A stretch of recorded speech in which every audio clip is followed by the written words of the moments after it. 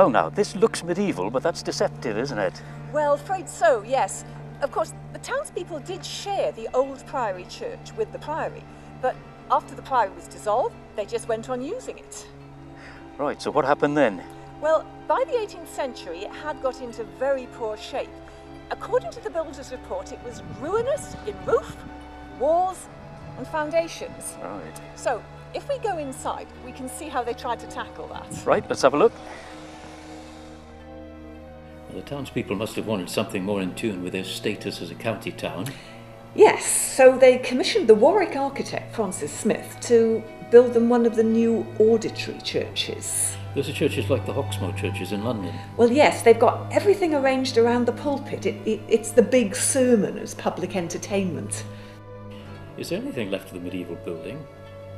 Well, there's some of the stone in the west front, but a lot of it seems to have been reused, so it's not in its original position.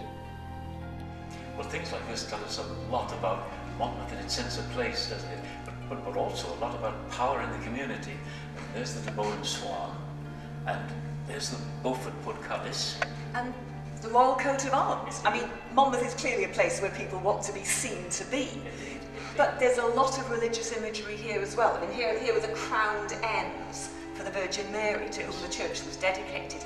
And this tiny little plaque here with the instruments of the crucifixion and lots of religious inscriptions. I mean, it's very, very complicated for something that was just going to be under people's feet. Absolutely. So there are also some splendid tomb monuments here, aren't there? Well, yes, this one is Joseph Price, who was paymaster of the Honourable East India Company's Navy.